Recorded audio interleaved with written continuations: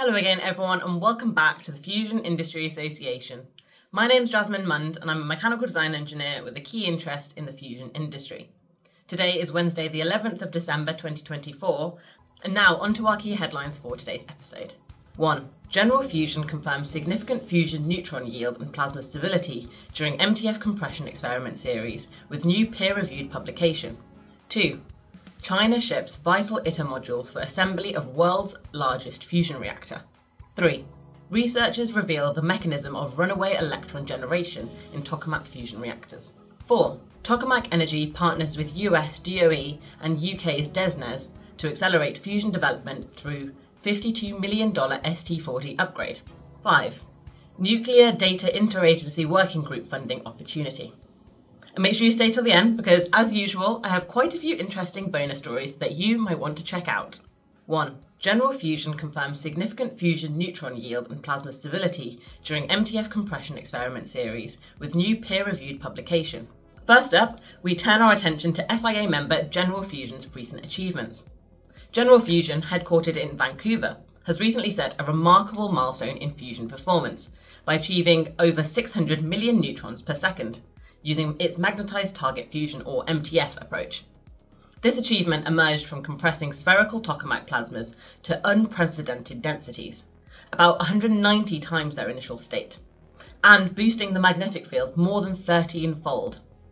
Results, which were published in Nuclear Fusion, confirm stable, high-performing plasmas that validate the practicality of volumetric compression. Unlike approaches requiring large superconducting magnets or costly laser setups, General Fusion's short-pulse fusion method protects the fusion plant vessel and efficiently rebreathes fuel. The company's success de-risks future projects, notably its forthcoming Lawson Machine 26 or LM26, which aims to achieve higher yields and maintain a steady march towards commercial fusion energy. Achieving such conditions paves the way for LM26's development, leading to scaled-up demonstrations and grid-ready power by the early to mid-2030s. These feats underscore the growing confidence in MTF's potential. By combining engineering ingenuity, strategic collaborations, and iterative experimentation, General Fusion is steadily narrowing the gap between fusion's theoretical promise and its tangible application on a commercial scale. 2. China ships vital ITER modules for assembly of world's largest fusion reactor. Second up, we move from private industry to a grand international effort with an article from Interesting Engineering. China's recent shipment of 48 essential blanket shield block modules to the ITER site in France represents a significant step forward for the world's largest experimental fusion machine. ITER, which Chinese media often refer to as the artificial sun, is a global partnership of the European Union, the United States, Japan, Russia, India, South Korea, and China itself. These meticulously engineered modules safeguard the fusion device's vacuum chamber by managing intense neutron fluxes and dispersing heat loads, ensuring crucial stability and protecting nearby equipment and personnel. Acting like resilient refractory bricks, the modules highlight the complexity and collaboration inherent to the ITER project. Alongside South Korea, which is also supplying hundreds of these modules, China's contribution demonstrates the multinational synergy driving ITER towards its goal of achieving net energy fusion. Although the current phase focuses on structural and shielding components rather than tritium production, these deliveries set the stage for future innovations. As installations continue, scientists gain invaluable data on how materials respond in extreme conditions, refining ITER's design and boosting confidence in its eventual success. 3. Researchers revealed the mechanism of runaway electron generation in tokamak fusion reactors. Third up, we explore new insights into a long-standing challenge in plasma physics with an article from phys.org. Runaway electrons, accelerated to immense speeds by strong electric fields needed to ignite and sustain plasma, pose a critical challenge for tokamak fusion devices. By continuously gaining energy, these electrons can destabilize plasmas and damage device components, complicating the quest for long-duration, stable fusion conditions. Recently, researchers at Seoul National University, in collaboration with global partners, discovered a refined mechanism for how these electrons form during startup phases. Classical theories previously averaged out energy losses, failing to capture the complexity of electron interactions with neutral particles. In reality, these collisions have a binary character. Some preserve electron energy, known as elastic collisions, and others abruptly reduce it, known as inelastic collisions. Understanding this subtlety allows engineers and physicists to better anticipate runaway conditions and devise methods to mitigate them. Armed with this improved kinetic theory, plant designers can develop operational scenarios and safeguards to reduce or prevent runaway electrons. Such precise modelling will be especially valuable for large-scale projects such as ITER, which was just mentioned, enabling more stable plasma formation and less wear on device components.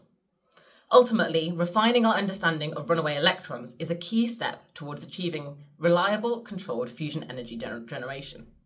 4. Tokamak Energy partners with US DOE and UK's DESNZ to accelerate fusion development through $52 million ST40 upgrade. Next up, we examine a major public-private partnership fueling next-generation fusion plants. FIA member Tokamak Energy's ST40 spherical tokamak is poised for a significant upgrade, courtesy of a $52 million investment co-sponsored by the US Department of Energy, the UK's Department for Energy Security and Net Zero, and the company itself. Drawing on more than a decade of expertise, Tokamak Energy aims to optimise ST40 so it can replicate conditions expected in future pilot-scale fusion plants. Central to the upgrade is the application of a lithium coating to the device's inner walls, a strategic modification intended to enhance plasma confinement and sustain higher temperatures and densities for longer periods. By fine-tuning materials and operational parameters, the ST40 program will generate insights that inform the design of commercial fusion systems. Moreover, ST40's improved capability will be shared with academic and national lab researchers in both the US and the UK, accelerating the global learning curve.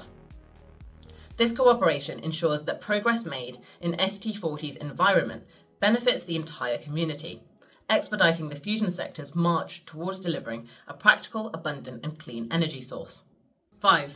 Nuclear Data InterAgency Working Group Funding Opportunity. Fifth up, we highlight a funding initiative designed to strengthen fusion's foundational data. Accurate data forms the bedrock of reliable fusion plant modelling.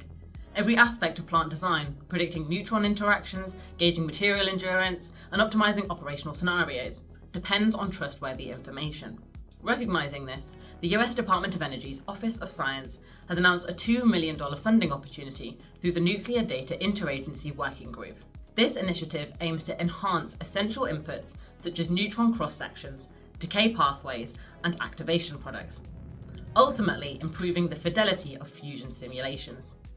With letters of intent due by 2nd of January 25 and full applications by 3rd of March 25, the programme encourages interdisciplinary teams to deploy innovative experiments, theoretical models, and computational tools.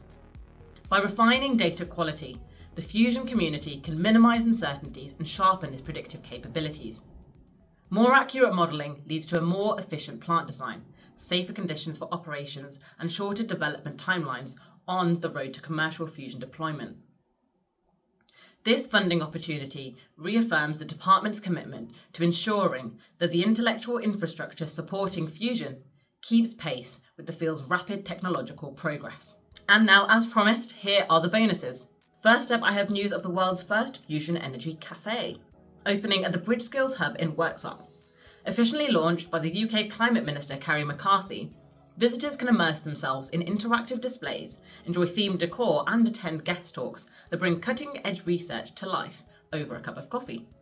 I always really love seeing fusion initiatives that blend science with community engagement, so make sure to read more about it in the link below, or if you get the chance, pop in to experience it for yourself and let me know in the comments. Next, we turn our attention to more technical matters and innovations in inertial confinement fusion with an article from Physics World about laser fusion optimization algorithms.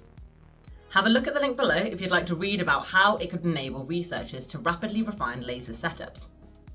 And last but not least, I'd like to point you to an opportunity to see the world's largest fusion machine without leaving your home. For those who've always wanted a closer look, ITER is offering a virtual introduction and facility tour on the 19th of December from 1 o'clock to 2:30 CET. Registration is via email at visit@iter.org, which is linked below. It's a really great chance for participants to virtually enter this international collaboration to see how scientists and engineers are working to harness the power of fusion. And that is it for today. I hope you enjoyed today's episode. If you did, don't forget to drop a like, comment, or subscribe.